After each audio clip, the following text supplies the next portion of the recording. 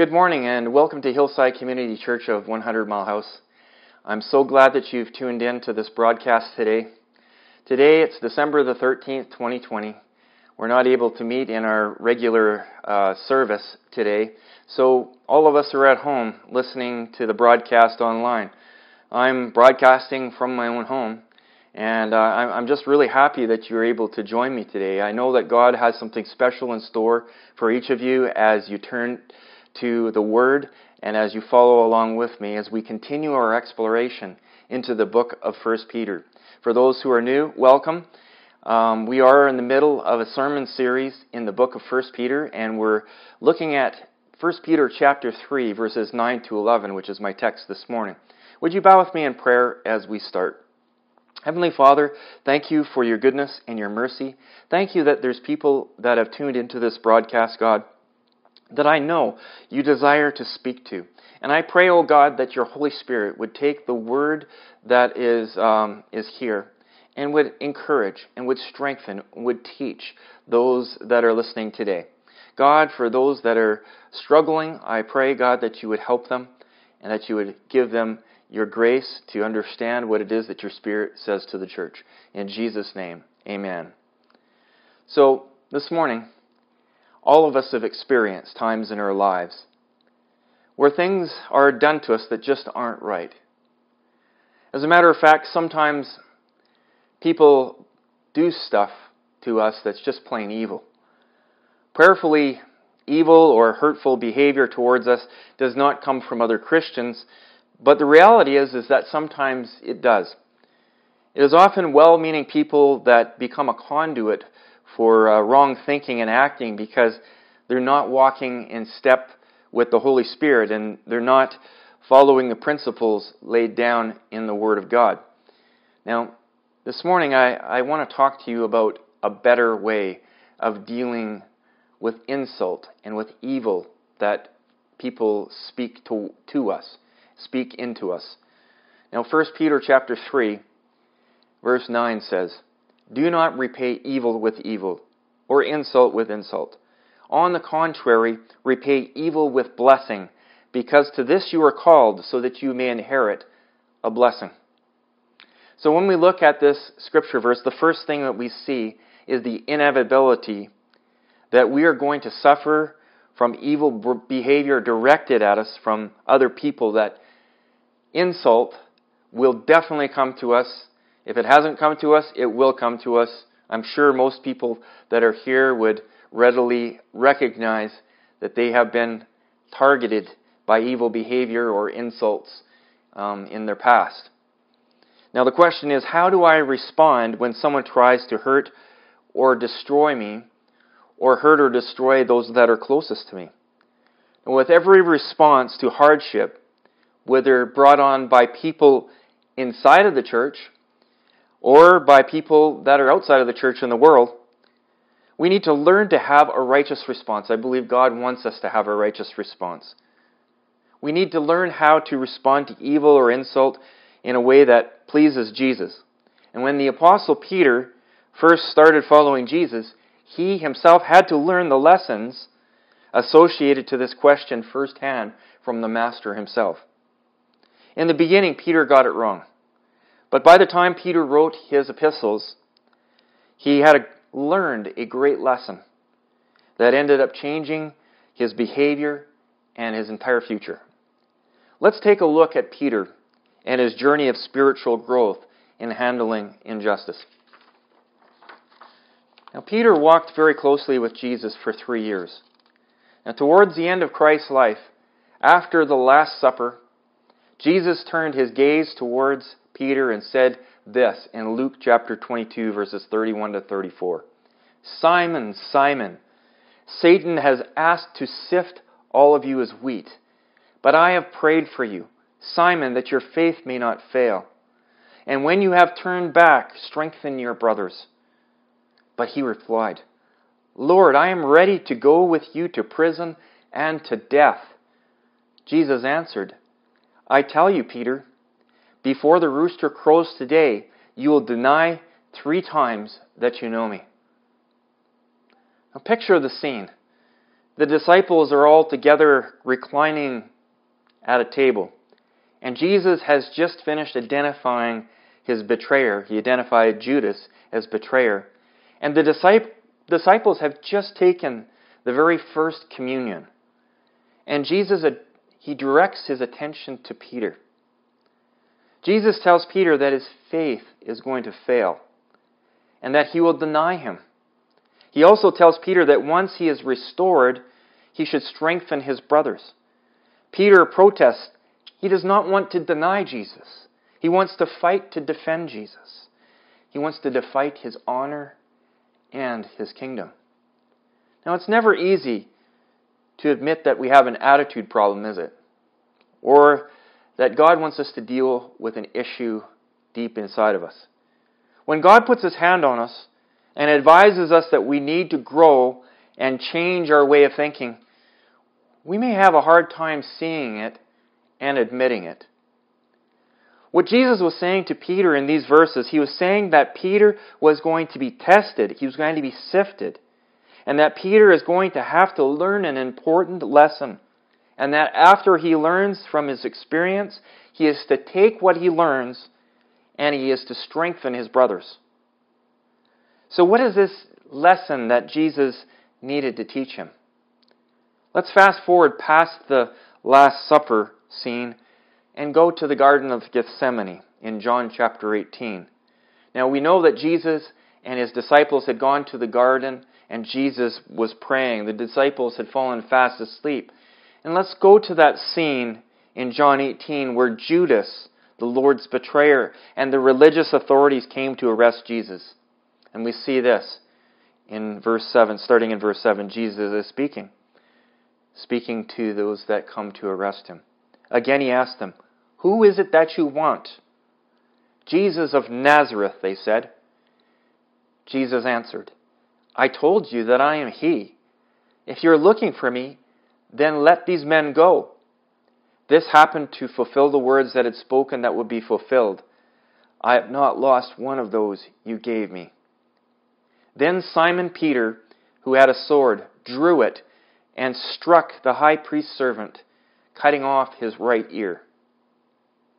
So we see Peter the fisherman, aggressive Peter, eager to prove his loyalty to his Lord and to prove Jesus wrong. He drew out his sword that he was carrying, and he struck the high priest's servant, cutting off his right ear. You can imagine that every fabric of Peter was screaming out, You can't do this. No, I will not allow this evil. How dare you attack us? How dare you come at us? How dare you try to take away my Lord? God, I will fight for you. Jesus, I will fight for you.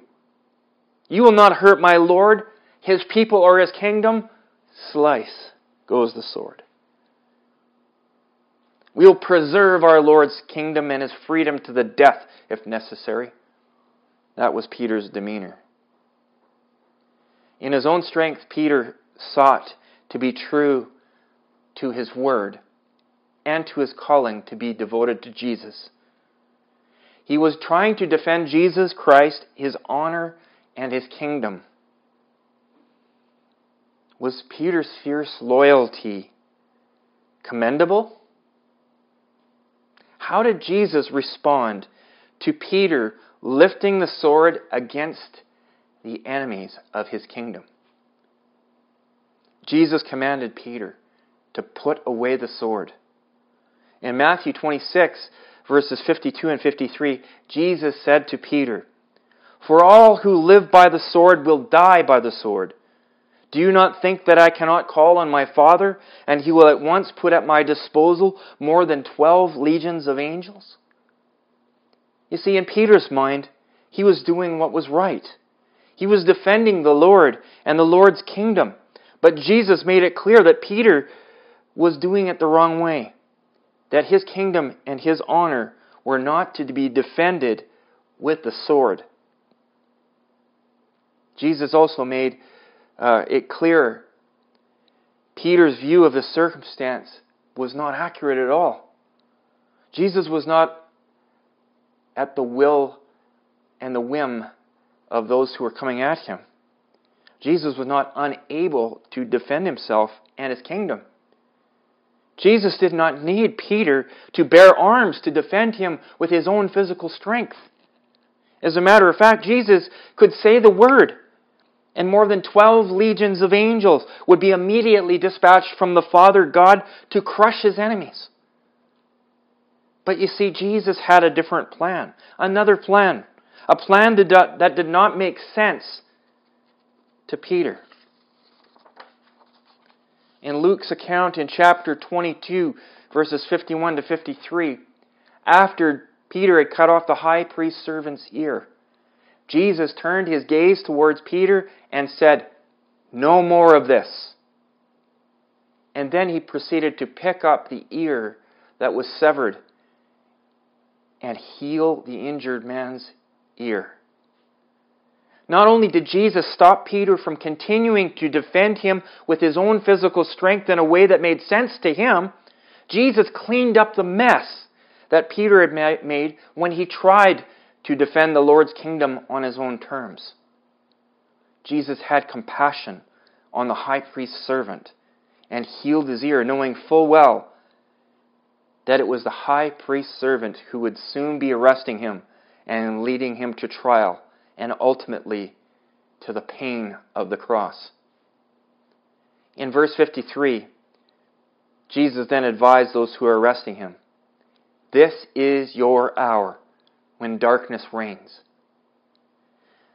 There are times, my friends, where God allows darkness to reign so that light will shine even brighter. This does not make sense in our flesh. We don't like it. When evil comes at us, we want to take the sword in hand and defend the Lord, His kingdom, and the liberty He has permitted us to experience when we walk with Him. But there are times, however, when God permits evil to have its way in this world. The natural man does not understand this. But I pray that God would give us eyes to see and ears to hear what the Holy Spirit has to say about all of this. As believers, some of us are tempted to do the same thing as Peter. When we see evil approaching us to take away our liberty or the liberty of the church, we react. Some of us react by taking the proverbial sword in hand to strike out at those we are perceiving may be employed by the ones who are plotting to destroy us. What does the Lord say about this attitude? He does not commend it, nor does He approve of the actions which come from it. Jesus' actions show an example of compassion on those who are carrying out the orders of the spiritual forces of darkness without even knowing what they are doing. Remember at the cross where Jesus cried out, "Forgive them, for they know not what they do"? He had compassion on even those who were going to take His life. Peter, in his own impulsivity, would have just left the high priest's servant bleeding, and likely he would have taken another swing. Revolution for the Messiah. All those for the Messiah take up arms and fight for the King and for His kingdom. But Jesus had another plan.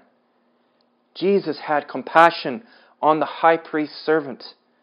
Jesus also permitted darkness to reign for a time so that His sovereign purposes might be accomplished in the end. Are we not glad that Jesus did what He did in humbling Himself and becoming obedient to death, even death on the cross? For without going to the cross, we would all be lost. And after Jesus rose from the grave and appeared to the disciples, one of the first things He did was to restore Peter.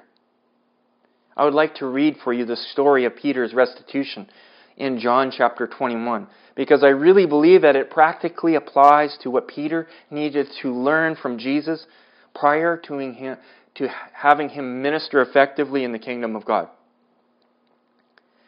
Starting with verse 15 and 21.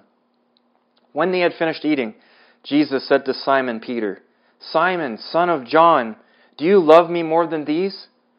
"Yes, Lord," he says, "you know that I love you." Jesus said, "Feed my lambs." Again Jesus said, "Simon, son of John, do you love me?" He answered, "Yes, Lord, you know that I love you." Jesus said, "Take care of my sheep." The third time he said to him, Simon, son of John, do you love me? And Peter was hurt because Jesus asked him the third time, do you love me? He said, Lord, you know all things. You know that I love you. Jesus said, feed my sheep. Very truly I tell you, when you were younger and dressed yourself and went where you went where you wanted, but when you are old, you will stretch out your hands, and someone else will dress you and lead you where you do not want to go. Jesus said this to indicate the kind of death by which Peter would glorify God. Then he said to him, follow me. Jesus knew the struggle that Peter had. Peter wanted to serve the Lord. He recognized the Lord for being who he was, but Peter was used to dealing with things the direct way. Direct threat, direct resistance. You dare attack the ones I love, you had better be prepared to meet the cold steel of my sword. But this kind of strength is fleshly, and when it comes down to it, what we try to do in our own strength to defend the Lord and His kingdom in this realm, in this way, will result in a sword back on us. Peter had to submit what he thought was best and learn the Lord's way of establishing and maintaining His kingdom. In restoration, what Jesus did here was ask Peter if he loved him. If the answer was yes, then Peter needed to spend time caring for and feeding the flock of God, rather than spending time fighting against the enemies of His kingdom. My friends, do you see the parallel? Jesus did not promise Peter that it would be easy for him here on the earth. Jesus didn't tell Peter that he would enjoy being treated wrongly and slandered. This is why He used this parallel of a young person who could go where he wanted and do what he pleased, and the old person who is forced in his old age to be led around to go places where he does not want to go. Peter would be led into circumstances that in his flesh he would not like. Nevertheless, this was God's purpose for him, and ultimately, God had a glorious, unseen purpose in it all. Was it cruel and unusual punishment that Jesus did not promise Peter wealth, health, and prosperity? No, Jesus promised that Peter's suffering would result in the glory and praise to God in a way that if he didn't suffer, it would not. In the end, there would be an external reward that far outweighed the suffering experienced here on the earth. An eternal reward, I should say, not external. Remember what Peter said in the beginning of this book in 1 Peter chapter 1, verses 3 to 7. Praise be to the God and Father of our Lord Jesus Christ. In His great mercy, He has given us new birth into a living hope through the resurrection of Jesus Christ from the dead, and into an inheritance that can never perish, spoil, or fade. This inheritance is kept in heaven for you, who through faith are shielded by God's power until the coming of salvation that is ready to be revealed in the last time. In this you greatly rejoice, though now for a little while you may have to suffer grief in all kinds of trials. These have come so that the proven genuineness of your faith, of greater worth than gold, which perishes, even though refined by fire, may result in praise, glory, and honor when Jesus Christ is revealed. My friends, we are no different than Peter. We're human and subject to the same feelings, frustrations, and temptations that he was. In character, some of us are more like Peter than others, but we would do well to pay attention to Peter's life and the lessons that he learned from Jesus. In 1 Peter chapter 3, the apostle continues, when we or the other people in our lives that we love are dished out what we see as evil behavior from men. These men are obviously influenced by the powers of darkness. How does Peter call us to respond? He says in verse 9, do not repay evil with evil or insult with insult. When treated unfairly, unjustly, or wickedly, our flesh, we want vengeance. We want to strike back, but this is not God's way. For he knows in doing so, we will only make things worse. Remember the one who is encouraging us not to repay evil with evil or insult with insult?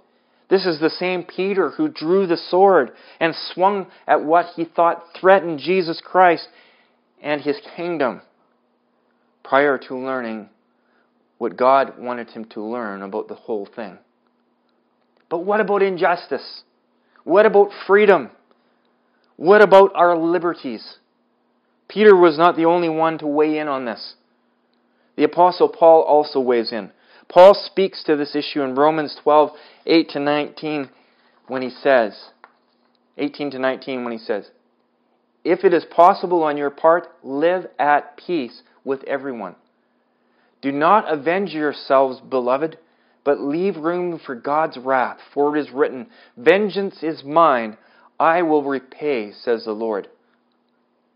There is a theologian named John Stott, and he spoke to this verse and says this, it will be seen that Paul's prohibition of vengeance is not because retribution in itself is wrong, but because it is the prerogative of God, not of man. Vengeance is mine, says the Lord. Jesus was not prohibiting the administration of justice, but rather forbidding us to take the law into our own hands. The Apostle Peter says, rather than venting anger towards the people who threaten our liberties, on the contrary, repay evil with a blessing, because to this you are called, so that you may inherit a blessing. This comment by Peter is a contradiction on how our flesh desires to equalize the playing field by lashing out. Peter is basically telling us that his former attitudes and actions in defending Christ and his community of disciples from the evil that was attacking them was blatantly wrong, and that there is a better way. Peter promises that if we respond to other people who treat us badly with a blessing rather than a curse, we will inherit a blessing. This blessing may mean eternal life that we've already been promised, or more likely, this blessing points to additional rewards from God in this life as well. And that is why Peter continues in verses 10 and 11 saying, for whoever would love life and desire and see good days must keep their tongue from evil and their lips from deceitful speech. They must turn from evil and do good. They must seek peace and pursue it. To love life in the midst of trials is a deliberate act of the will, and is honoring to the Lord, for it expresses an attitude of faith in God. It demonstrates a spirit of trust in Him, that He is in control and will work all things together for the good of those that love Him and are called according to His purpose. Peter expanded on this advice to love the life that God graciously has given to us, and to make the most of the time that we have on earth, by faith with thanksgiving, by commending us to keep our tongue from speaking evil, and our lips from telling lies. Too often the problems of life are the result of our having a wrong attitude towards our circumstances, are they not? Or towards strangers, or towards acquaintances, and even towards God. As a result, hasty, sin-laden words and complaining speech is often the consequence of this wrong spirit. So then, let us follow the example of Peter by humbly bowing ourselves before God and asking Him to fill us with His patience and with His wisdom, and to give us faith to make the most of life that has been given to us. We can choose to have a gracious attitude, a thankful heart, and a conversation that is filled with grace and seasoned with salt, which edifies and encourages other people to the glory of God, and that shows a world that we have the answer that they are looking for. The answer is to have an abundant life here on the earth and for all of eternity in a living relationship with God, a closeness that is only made possible by the sacrificial work of our Lord and Savior Jesus Christ. Would you follow me as I follow Christ? That's what Paul says. And Peter, in his statement here, is saying, would you learn from me that God has things under His control, and that we need to submit ourselves to Him, and that we do not need to take the sword in hand as our flesh would want us to. But there is a better way. Would you bow with me in prayer? Jesus, I thank you for each person that's here today that has heard this message. I pray, God, that you would just encourage those that are here to follow you with everything that they are, and that they would all have a wonderful week as they reflect on the things that you're speaking to them today. And I praise you and I thank you in Jesus' name. Amen.